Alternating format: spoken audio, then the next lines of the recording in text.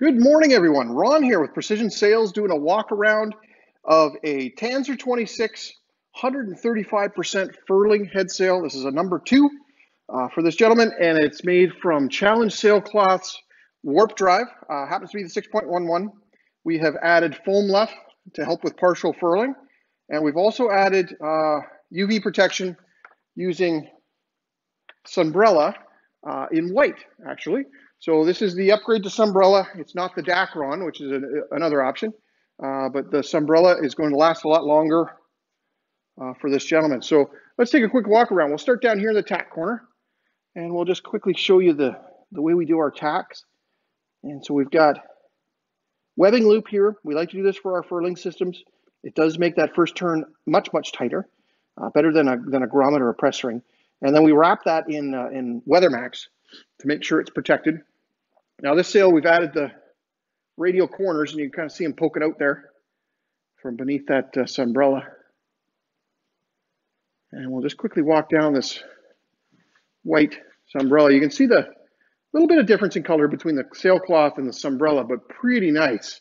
When this is up flying and people are looking at it, doesn't have that big blue or green stripe that sometimes like to have. This customer didn't want that.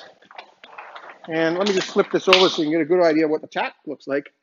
So a good sized tack ring, clue ring. And then we've got leech and foot lines, and they're tucked into these pockets.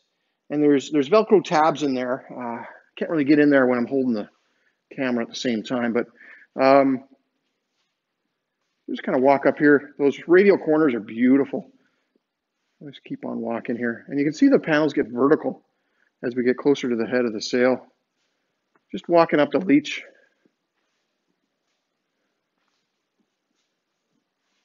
We do nice little touches like this, just in case you forget who made the sail.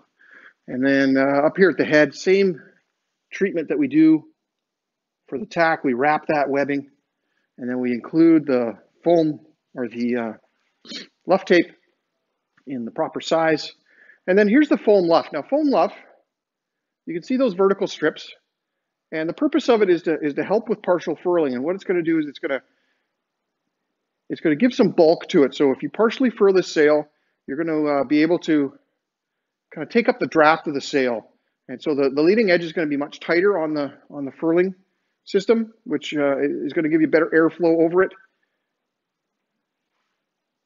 and keep better sail shape. So you can see how it goes from 1 to 2 to 3 strips. And then as we walk on down, it's going to go back to 2 and then to 1. And that's so that it absorbs that draft of the sail. So that's how the foam luff works, guys. This is a beautiful sail, 135%. It's a number 2 for a Tanzer 26 made from Challenge Sailcloth Warp Drive. Absolute stunner, guys. If you're interested, please click the link below. Be more than happy to get you a quote.